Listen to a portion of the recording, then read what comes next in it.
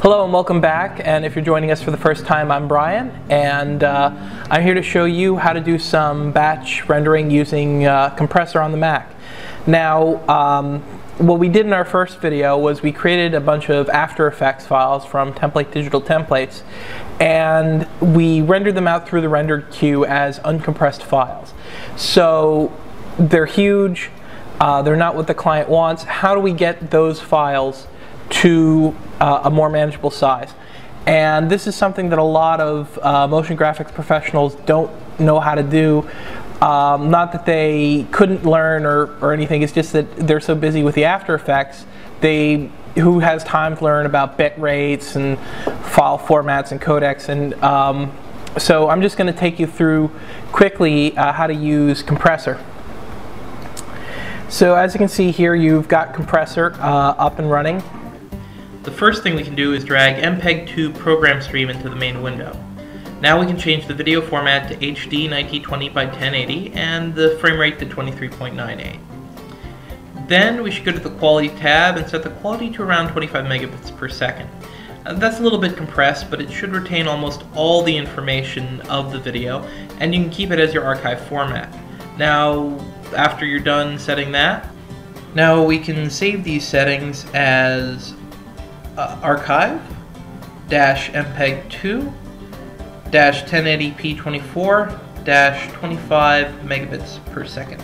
And what this does is it allows us to identify what the format is used for, what the codec is, and the frame size, frame rate, and bit rate.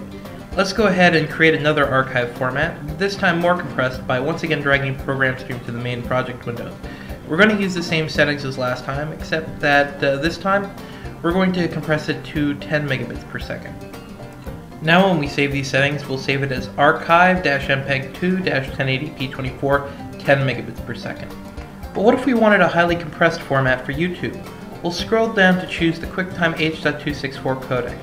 H.264 is probably the codec out there right now that produces the highest fidelity for its bit rate. Let's go ahead and drag it into the main window. Because we're using QuickTime to compress the file, bringing up the video settings opens up a completely different window. Here we're going to set the data rate to 4 megabits per second, which is a good trade-off between quality and file size for 720p video.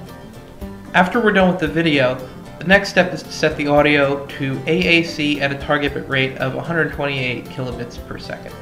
We then need to adjust our frame size, so we click on the Geometry tab to set the frame size to 1920 by 720, or 720p.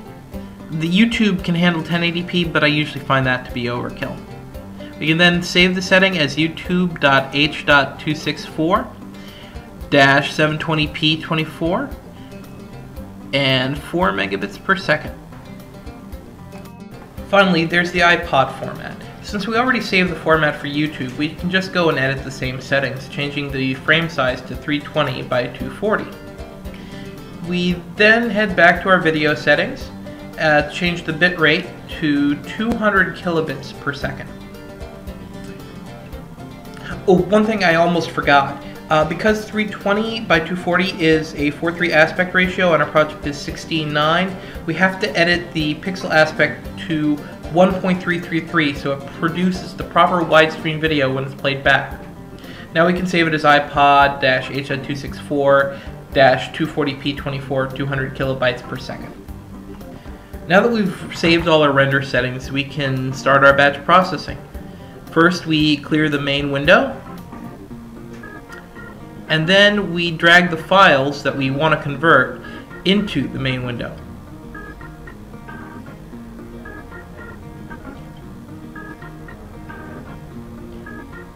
We can then select the 4 settings we saved earlier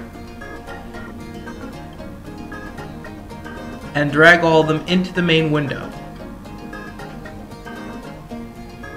Now to start the batch processing, all you have to do is click Submit